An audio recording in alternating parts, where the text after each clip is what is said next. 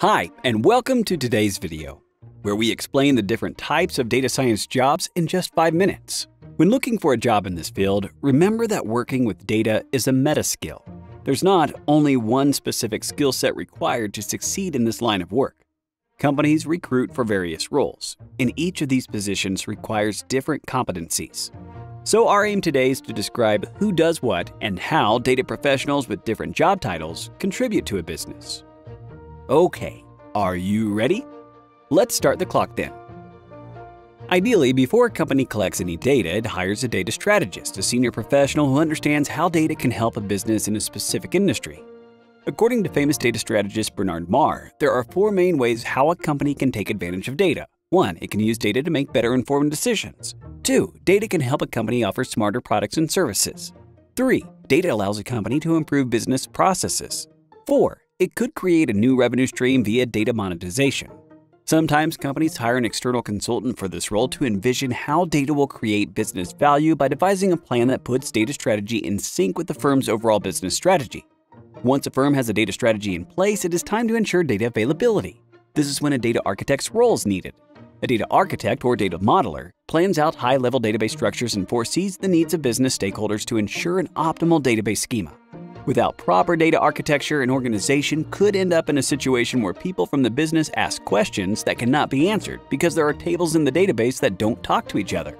Again, a data architect is a senior professional and often a consultant. Companies rely on data engineers to execute the plans created by data architects. A data engineer is mainly focused on building the necessary data infrastructure by organizing tables and setting up the data to match all the use cases defined by the data architect. They handle the so-called ETL process, which stands for extract, transform, and load data. It consists of retrieving data, processing it in a usable format, and moving it to a repository, the firm's database. So data engineers are responsible for piping data into tables correctly. Typically, they receive many ad hoc ETL-related tasks throughout their work, but rarely interact with business stakeholders directly. You need software engineering skills to work as a data engineer. But remember that the role of data engineers and data architects often overlaps, especially in smaller businesses. All right. Let's briefly pause the clock before continuing with data science professions. Please like this video and subscribe to our channel so that YouTube's ML algorithms won't keep you away from our videos. Feel free to check the links in the description if you are interested in complete data science training that will get you job ready. Great, let's continue. The next position on our list is the data analyst. After data has been made available in a firm's database, it's up to a data analyst to explore, clean, analyze, visualize, and present the information to provide valuable insights for the business. A data analyst typically uses SQL to access the database. They leverage an object-oriented programming language like Python or R to clean and analyze information, and use such visualization tools as Power BI or Tableau to present findings. Another compelling position, like the data analyst role, is the business intelligence or BI analyst.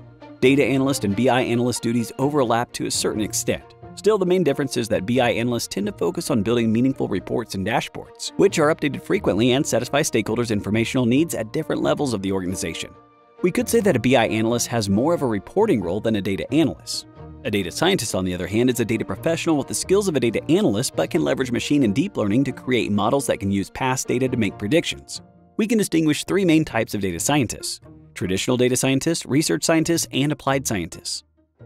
Traditional data scientists are generalists who engage in all data science tasks, including data exploration, advanced statistical modeling, experimentation via A/B testing, and building and tuning machine learning models.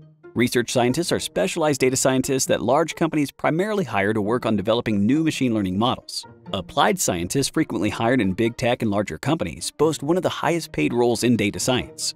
An applied scientist can combine data science and software engineering skills to productionize their model. More prominent companies prefer this combined skill set because it allows one person to oversee the entire ML implementation process, from the model building until productionization, which leads to quicker results. An applied scientist can work with data, model it for machine learning, select the correct algorithm, train the model, fine-tune hyperparameters, and then put the model in production. Companies that don't have applied scientists hire ML ops engineers responsible for putting the ML models prepared by traditional data scientists into production.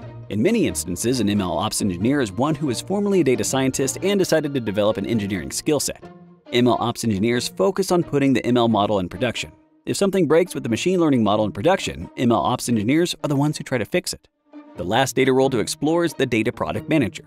A product manager is accountable for the success of a data product. This professional considers the bigger picture and strategizes the most effective ways to build a data product.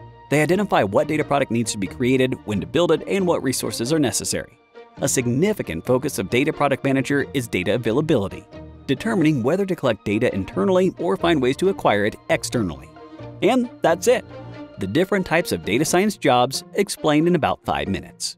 We tried to win the race against the clock, but more importantly, we hope you learned something new. Let us know how we did in the comments and what you'd like to see next.